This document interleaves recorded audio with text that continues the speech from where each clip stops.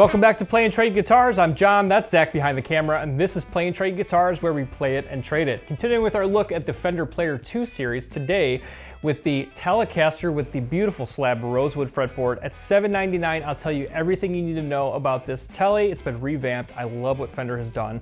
I'm going to put it on the bench and pull it apart, and then of course I'm going to plug it in and play it. At the top, if you're in the market for this guitar or any other gear, click to buy new gear using our link. You help us make these demos when you buy new gear using our link, any gear.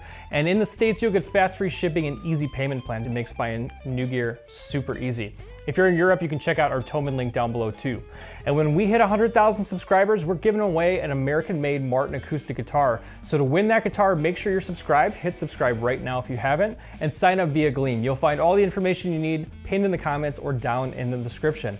All right, let me give you a look at this beautiful Fender Player II Telecaster with the Rosewood fretboard. You can also check out our demo on the maple fretboard, but this one is looking great. All right, check this out. They're calling this color birch green. You can use our link to see the other color choices. They all look fantastic. And the star of the show here is the Rosewood fretboard. So they've upgraded from the Player I series, which was a Powell ferrule board, to this slab rosewood, which looks beautiful on this Telecaster. And I love the colors, I really do. 3-ply pickguard looks sharp. They've also gone with these upgraded slot tuners. They're kind of vintage style. I call them quick loaders. I actually really like the look of this. And these are called ClassicGear tuners, which are an upgrade from Player I. And the rest of this is really just going to be a no-nonsense Telecaster. You got your single coil pickups in this one. We'll also review the configuration in Player II with 2 humbuckers, which is really sharp. But again, an affordable at $799 Telecaster. No extra bells or whistles, just exactly what you want out of a solid Telecaster with modern playability too. So I'll give you all the specs. Why don't we hit the bench and get some measurements before we plug it in. Feels great, good weight too. All right, starting up at the top of the headstock, you have this nicely tinted gloss headstock with the spaghetti letter Fender logo in gold, which looks great.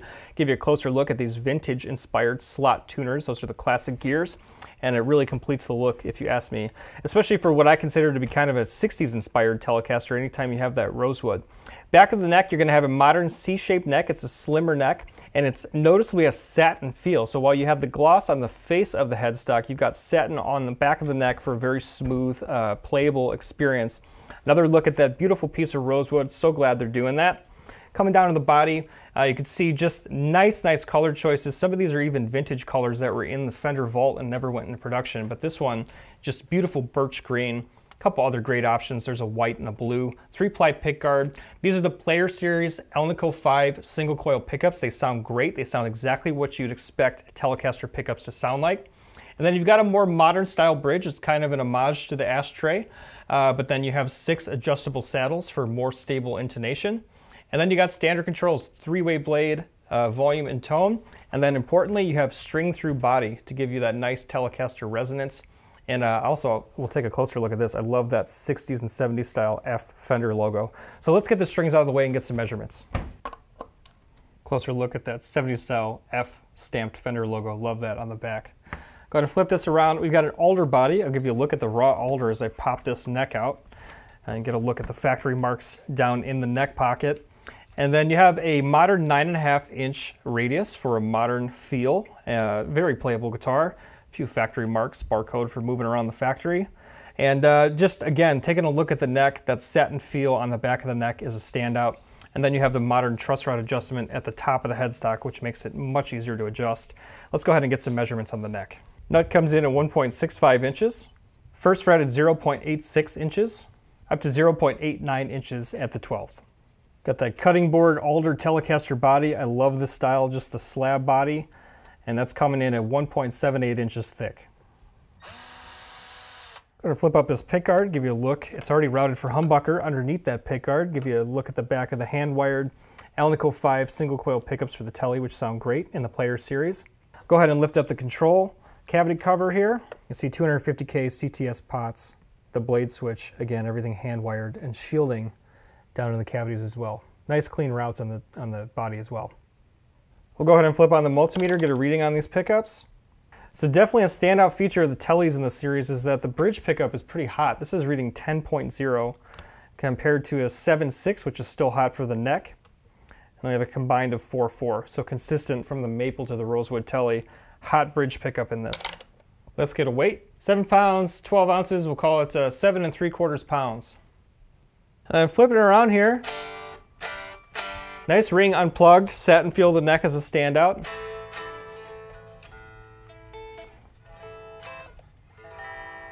Yeah, good ring to the guitar. We're gonna plug it in a second. Remember, if you're in the market for any gear, click to buy new gear using our link. It does help us make these demos. This really always is my favorite part. We'll get it plugged in, I'll show you clean tones, we'll dirty it up, and then I'll let it sing behind a track. On the other side of the playing demos, I'll give you my honest reaction to playing this guitar along with a final score. So stay tuned and drop a comment as we go. Let's get started.